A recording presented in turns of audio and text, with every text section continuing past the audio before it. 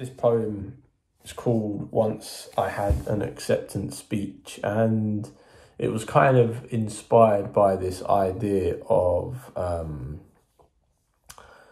social expectations not really being where you want to be, and thinking about the implications and wrestling with trying to do good and trying to meet people's expectations and looking at how that compares or contrasts to where you are. So the poem goes like this. Driving too close to the curb, admit to being poor, stash pumpkin seeds for my kid.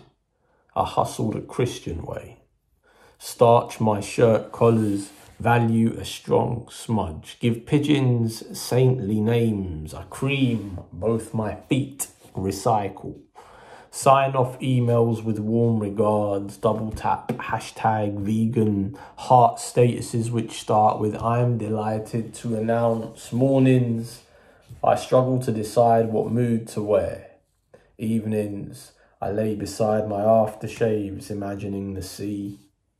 I should really have it by now, a Dyson Panasonic bread maker, a photo by the piano of a slum tour. I need the spirit of a full moon party rather than the charisma of a shed. They honk when I slow. I swear with my eyes think of real blood. Sunday comes, Dad asks, what's the plan? I knit him the only winning scratch card. I leave a candle on for destiny once. I had an acceptance speech written. Soon, a staircase will rise to defeat us all. The roads have moved. When I get in, I'll sit in the shower and say it's a bath. Double tap an ultrasound pic. Sip railroad water. Notification. Zank 1 started following you. Check my speed.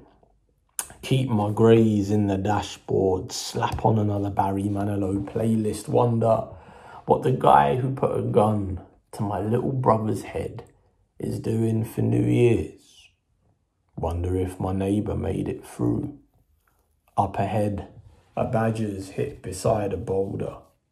Its glare, a wooden egg.